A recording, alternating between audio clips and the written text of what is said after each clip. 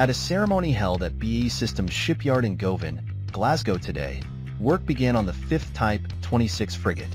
According to current scheduling, HMS Sheffield is likely to enter service sometime in 2031.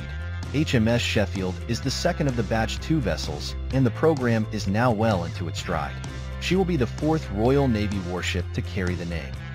Previous Sheffields have maintained strong links with their namesake city and were given examples of stainless steel items manufactured by the steel industry the city was famous for. The first HMS Sheffield was a town-class cruiser and saw extensive action in the Second World War, winning 12 battle honors. She was nicknamed the Shiny Sheff, and her wartime exploits are recounted in this excellent book. The second HMS Sheffield was the first Type 42 destroyer, built by Vickers and Barrow and commissioned in 1975.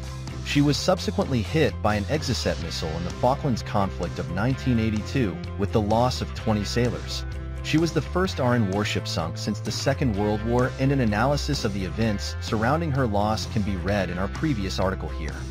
The third HMS Sheffield, a Batch 2 Type 22 frigate built on Tyneside by Swan Hunter, was originally to be called HMS Bruiser, but was renamed in honor of the destroyer lost in the Falklands.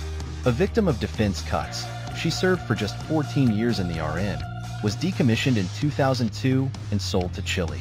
Renamed CMS Almirante Williams, she was substantially re-equipped, losing her Sea Wolf system replaced by Barak 1 VLS missiles. A 76mm gun was fitted on the forecastle in place of the Exocet system, and 8X Harpoon anti-ship missiles were added.